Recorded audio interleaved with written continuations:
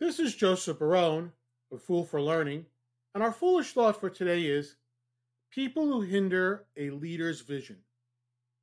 John Maxwell, in his book, Developing the Leader in You, has a chapter on vision.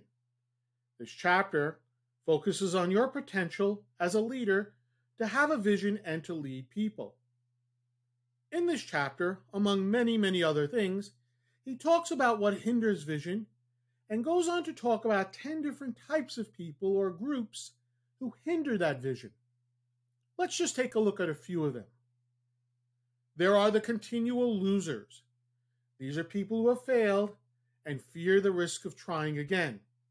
They also don't want anyone else to attempt and to try and to succeed. There are the problem perceivers. These are people who see a problem in every solution. And in my opinion, they also never come up with any possible solutions to the problem. Always negative. Finally, there are the census takers. They never step out of the crowd. They only embrace the vision when everyone else does. They're never in front, always in the middle, always in the back.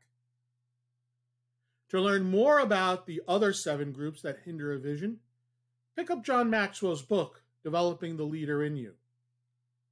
To learn more about A Fool for Learning, or if you wish to contact me to assist you and your organization with an appropriate learning solution to meet your business needs, visit my website at afoolforlearning.com.